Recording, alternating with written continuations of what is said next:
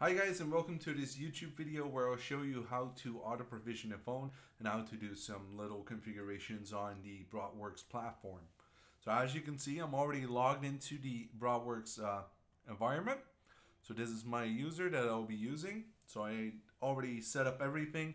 I even set up the busy lamp field, as you can see here, and all of the other call control things that I wanted to add. So what I'll do is I'll go into profile and click addresses, and that's where you'll add the phone to be registered under the user. So I'll just give it a quick phone number and some extension, and I'll select the identity device profile, and that's where you select the VVX to be added. So I'll select identity device profile name, I'll select new identity device profile, and the identity device profile type, that's the specific template, the BroadSoft DMS, so basically the provisioning server for BroadWorks. That's where it grabs the template for the phone. So as you can see, there are a lot of different phones that are supported by the BroadSoft DMS, but in this specific case, we'll be using a VVX 411, as you can see here. So I'll be using the AP Polycom UC authentication profile. Now there's two other profiles. There's Conference and there's Flex. Those are used for the SoundStation IPs and the flex seating functionality. Polycom UC is pretty cool because they also added the Polycom Trio 8800 and the 8500 to it. So if you ever want to provision a phone with this service provider, basically you only really need two identity device profile types, which makes things a little bit easier. So to get the MAC address, which is something we'll need to fill in, there's a little trick we can do with the VVX device. So there are three little buttons on the phone that everyone is very familiar with. There's the 1, the 4, and the 7.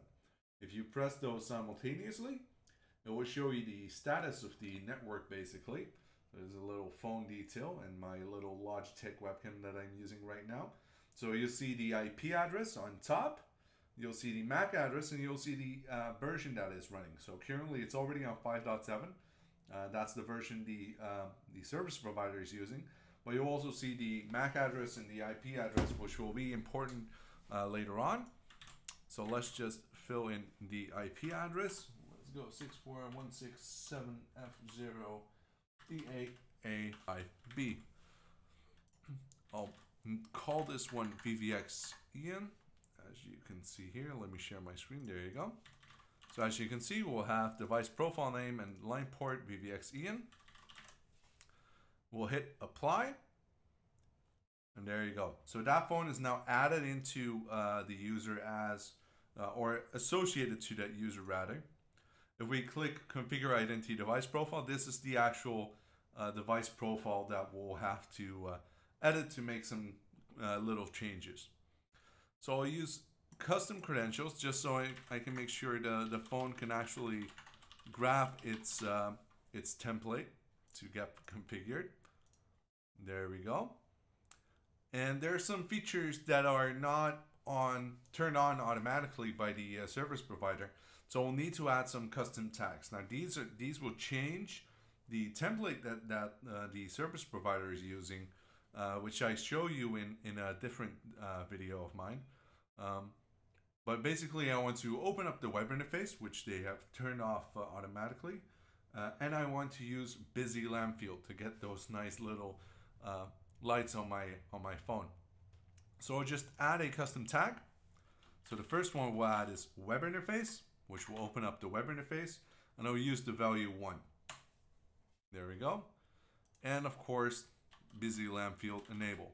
So these are custom tags, so they are provided by the service provider.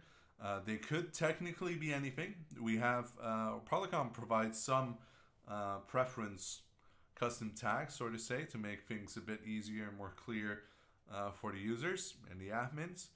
In this case, they use BLF_enable in capital letters to indicate busy lamp field.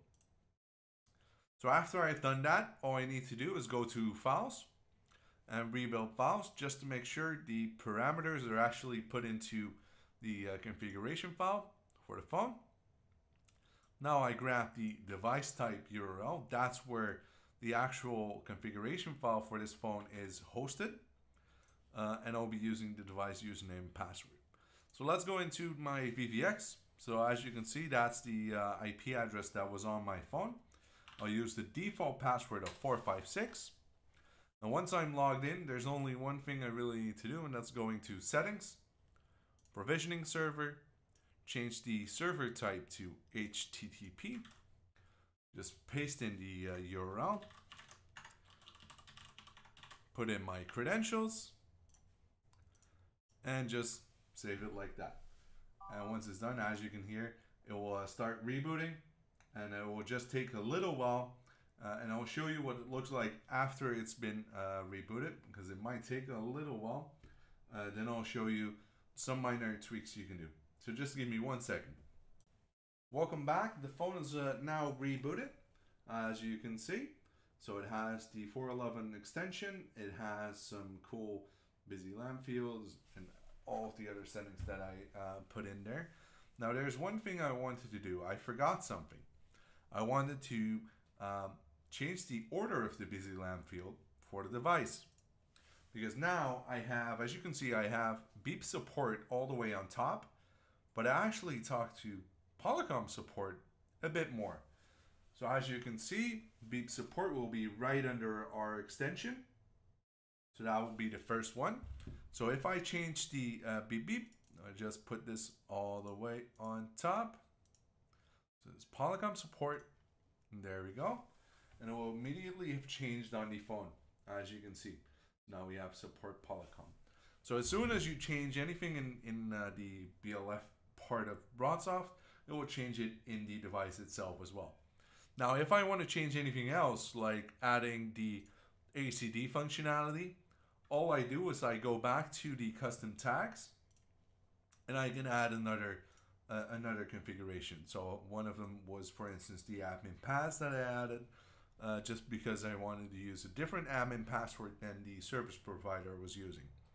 But I can always add, ACD enable one. All I do is rebuild the files, and after that I reset the phone, and that's that. That's all there is to it.